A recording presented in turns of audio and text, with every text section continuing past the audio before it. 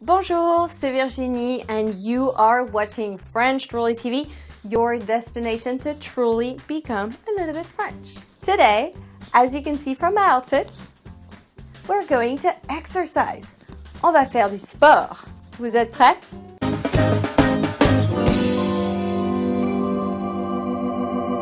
I like breaking things down. It makes them easier to grasp. Here we have 3 steps. Step number 1, we use 2 different verbs and they are sometimes interchangeable.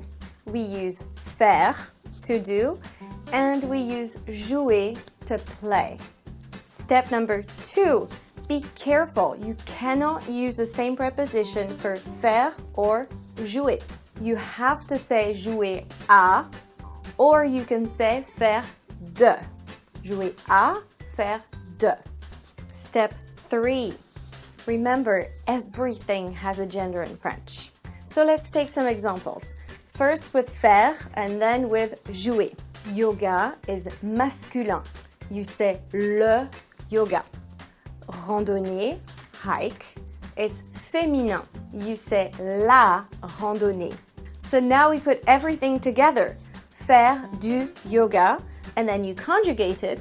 Je fais du yoga.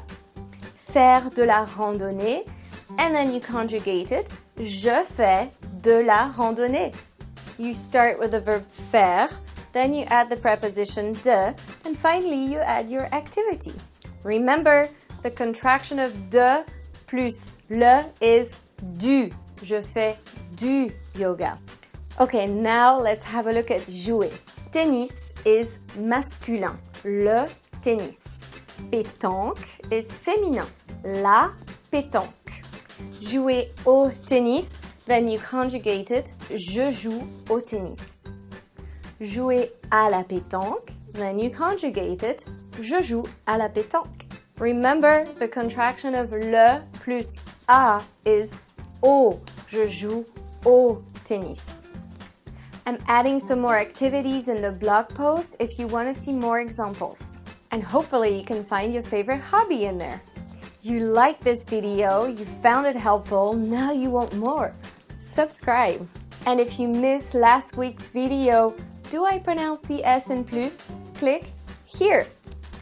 This was your French friend Virginie helping you become a little bit French. Merci beaucoup. Au revoir.